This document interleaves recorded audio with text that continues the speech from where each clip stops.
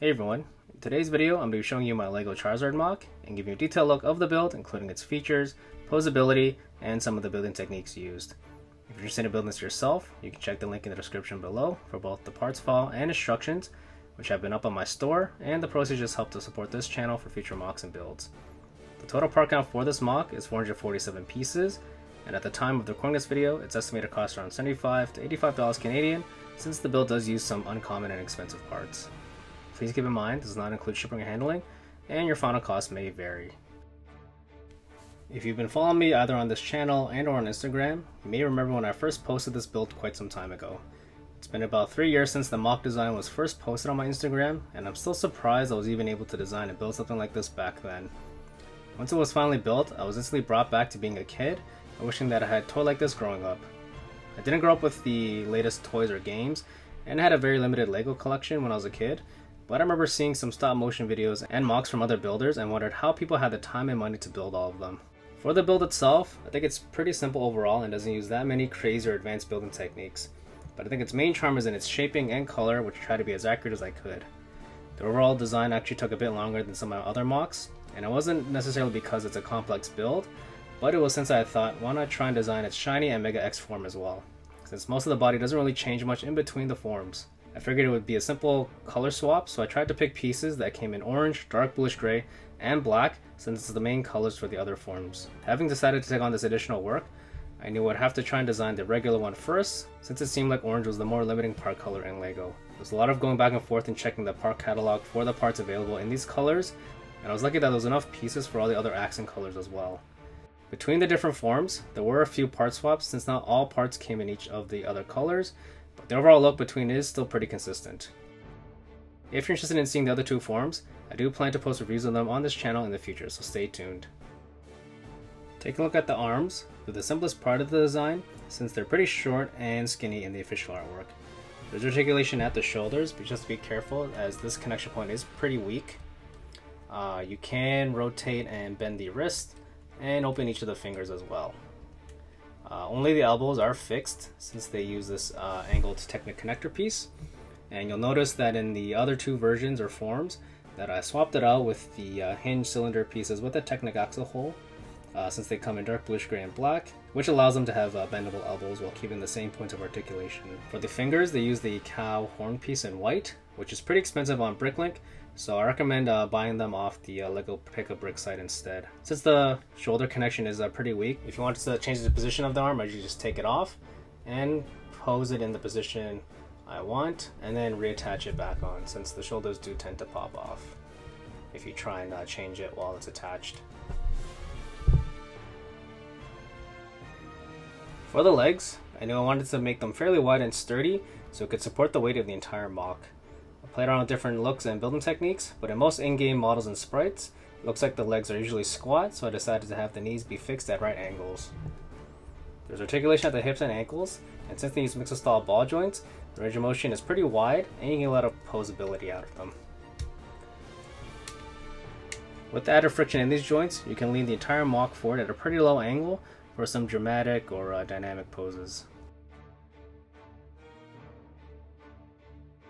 Taking a closer look at the belly, like most of my other MOCs, the interior is built with snot bricks and plates, with regular slopes, curved slopes, wedges, and tiles attached on all sides to capture its shaping and form. In some of the reference material I searched, its belly looks to be more yellow, but it seemed too bright and loud in LEGO, so I chose the tan color instead, since I thought it was a more accurate match when compared to the 3D models in game. I think most of the pieces in tan also come in yellow, so you could easily swap them out if you wanted to. Coming around to the back, there isn't much detail, and I just tried to add some bulk where I could while also following the shaping and form from the front and sides while leaving space for the wings and tail to attach to.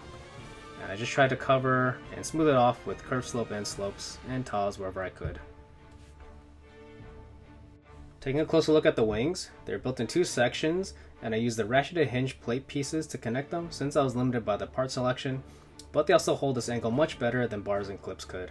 The interior wing color uses the dark teal or turquoise color in LEGO, since I thought it was the best match, but some of the pieces used are quite rare or expensive, so just pay attention to this when you're ordering the parts.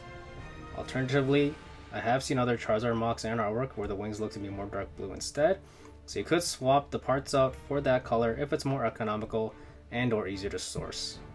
The back of the wings aren't too special and have quite a lot of exposed studs, but I decided not to smooth that out entirely since I thought it would have made the wings a bit too bulky. The tiles I did add, however, were supposed to resemble the skeletal frame underneath the wings, and they help reinforce some of the connection points as well. The wings attach to the body with Mixo style ball joints, so there's a lot of posability at this point of articulation. You can even have the wings be straight out and make it look like it's flying or gliding, in case you want to switch it around, which I did when I first built this. Coming down to the tail, it's built in 4 sections and each are connected using Mixo style ball joints, so there's a wide range of motion in each section. I think if I had extras of the ratcheted hinge plates in orange, I would use them instead, since the light and dark bluish gray pieces tend to break up the look of the tail a bit.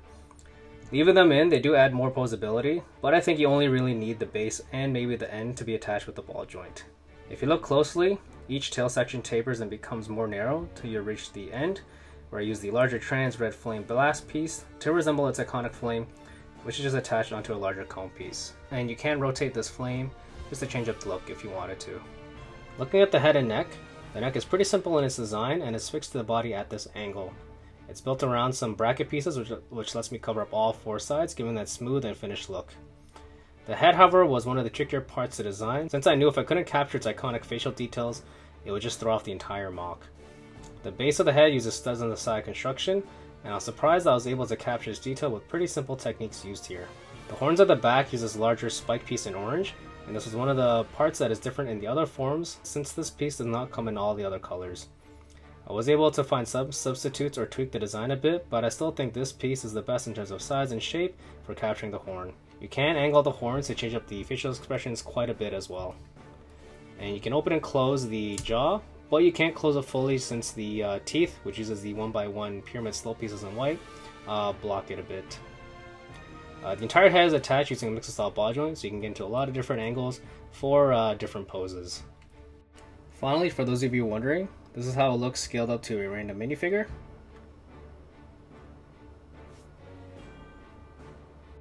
And my custom trainer figure MOC, which is Pokemon Red, based off his in-game appearance.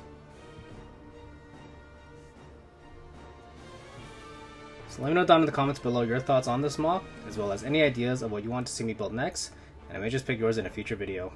I usually post all my MOCs and designs on my Instagram first, but let me know if you'd like to see any progress or update videos on this channel as well. I also have a bunch of other LEGO Pokemon MOCs uploaded onto my channel already, so feel free to check them out, and a couple of them will be shown on screen shortly. Anyway, hope you guys enjoyed this video, and thanks for watching.